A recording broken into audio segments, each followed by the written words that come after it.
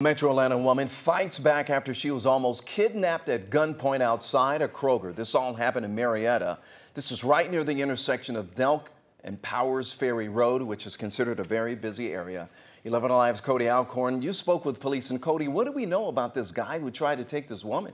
Well, right now we can tell you Randy Harmon is a convicted felon. And listen to this. After police say he tried to kidnap the woman outside Kroger last week, he ditched her car and then was arrested the same night in a different stolen vehicle.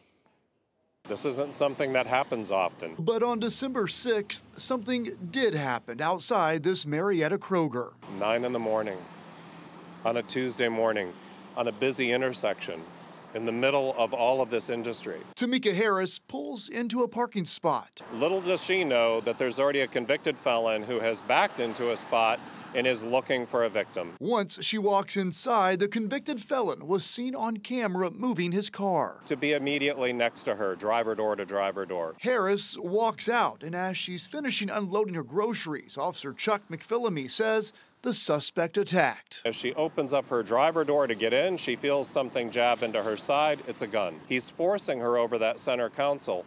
She has a choice. She fought him off. They wrestled over the weapon.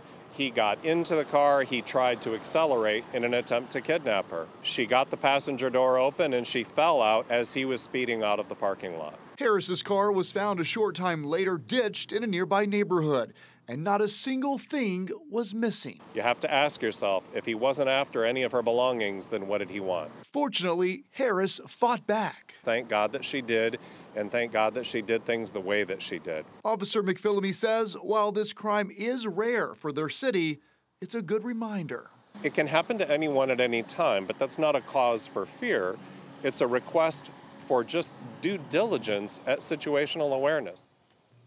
As I mentioned, Randy Harmon was arrested the same night after Cobb County Police got a hit on a flock camera alerting them of a stolen car. They tracked it down and arrested him. He's facing several felony charges. Now, as for Harris, she got a few bumps and bruises, but was not seriously hurt.